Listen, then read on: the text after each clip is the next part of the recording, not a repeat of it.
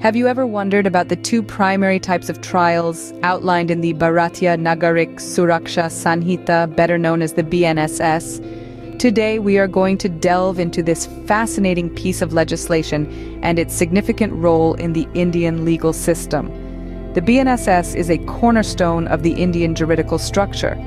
It meticulously lays out the procedures for the investigation, inquiry, trial, and dealing with offenses under its purview.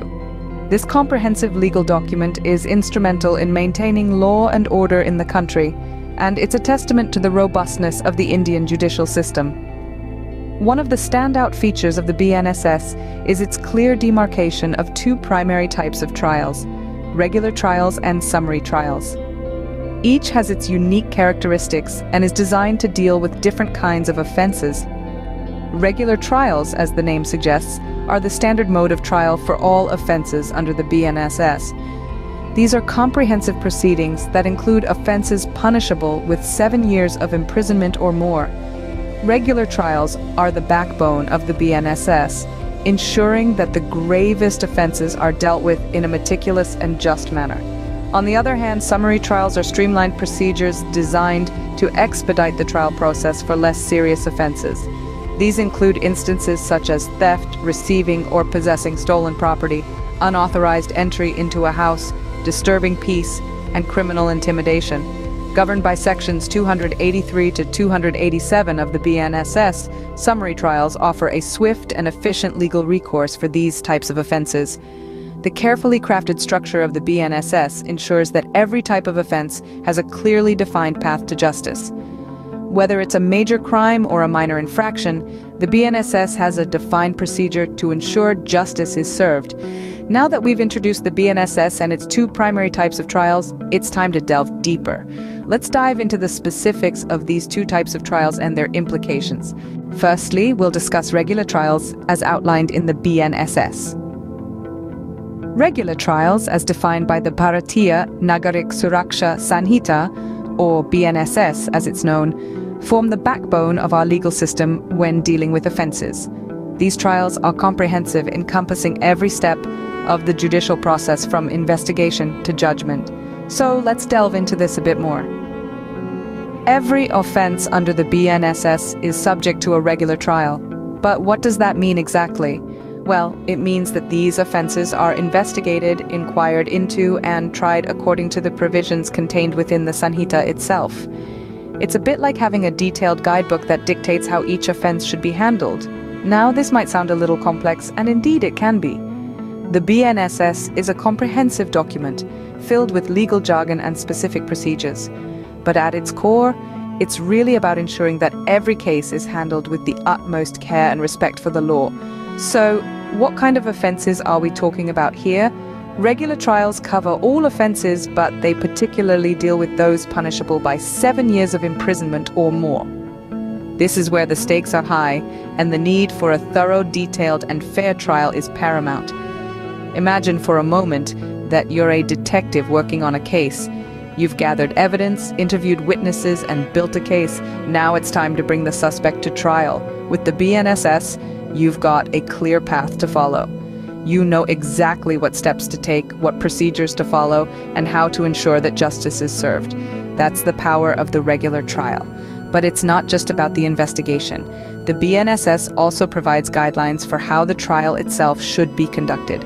This includes everything from how evidence is presented, to how arguments are made, to how the final judgment is reached. It's a comprehensive system designed to ensure that every case is handled with the same level of care and attention. It's important to note, however, that while the Bnss provides a framework, it's up to the legal professionals involved to bring it to life. It's their knowledge, their expertise, and their commitment to justice that truly make the system work. So, there you have it. Regular trials, as outlined in the Bnss, are a comprehensive, detailed, and robust system for handling offenses. They ensure that every case, no matter how big or small, is treated with the same level of care and respect.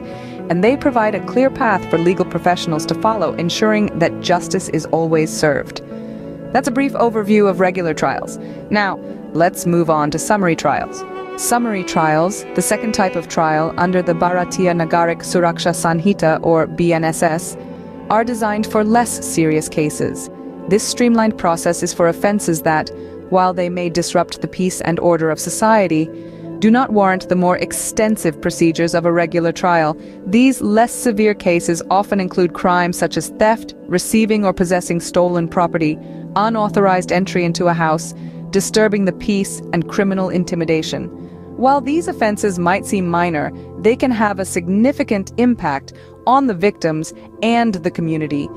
Therefore, it is crucial to deal with them swiftly and efficiently, ensuring justice is served without unnecessary delay.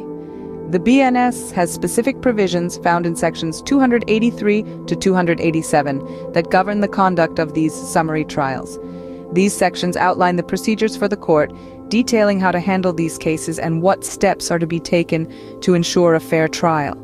The goal is to expedite the legal process, reducing the time between the crime and the verdict. This expedited process does not mean the accused's rights are compromised. Instead, the summary trial is designed to balance the need for quick justice with the rights of the accused. The accused still has the right to a fair hearing, to present a defense, and to legal representation. Summary trials therefore serve a dual purpose. They help to quickly resolve less severe cases, reducing the burden on the courts and the accused, while also ensuring that justice is dispensed effectively. It's a practical approach that recognizes that not all offenses require the same level of scrutiny, and it's a testament to the flexibility and adaptability of the Bnss. Summary trials provide a quick and efficient process for dealing with certain offenses, but what if the accused is not present? The Bnss has provisions for that too, which we will explore in the next section. The Bnss also allows for something called trials in absentia. In the intricate tapestry of legal proceedings, trials in absentia represent a unique thread. This concept, formalized under Section 355 of the Bharatiya Nagarik Suraksha Sanhita, or Bnss, allows a judge or magistrate to conduct a trial even in the absence of the accused. Let's delve a bit deeper into this. The law stipulates two specific conditions under which a trial in absentia can be conducted. The first condition is when the personal attendance of the accused is deemed unnecessary for the interests of justice. This is a discretionary power given to the judiciary to ensure that the wheels of justice keep turning, even if an accused person is unable or unwilling to be present at their own trial. The second condition under which a trial in absentia can occur is when the accused persistently disturbs the proceedings in court. This provision is designed to ensure that the court can function smoothly and effectively without being hindered by disruptive behavior. So, how does this work in practice? Well, if either of these conditions is met, the judge or magistrate can decide to proceed with the trial in the absence of the accused. This decision is not taken lightly and is only used in circumstances where it is in the best interest of justice. It's crucial to remember that a trial in absentia doesn't mean the rights of the accused are ignored or bypassed. The accused is still entitled to legal representation, and the trial must still follow the principles of fairness and impartiality. Trials in absentia are a powerful tool in the judicial arsenal, ensuring that justice is served, regardless of the presence or absence of the accused. It's another testament to the flexibility of the Bnss, adapting to the dynamic realities of the legal landscape while ensuring that justice is never compromised. Trials in absentia are another aspect of the flexibility and comprehensiveness of the Bnss.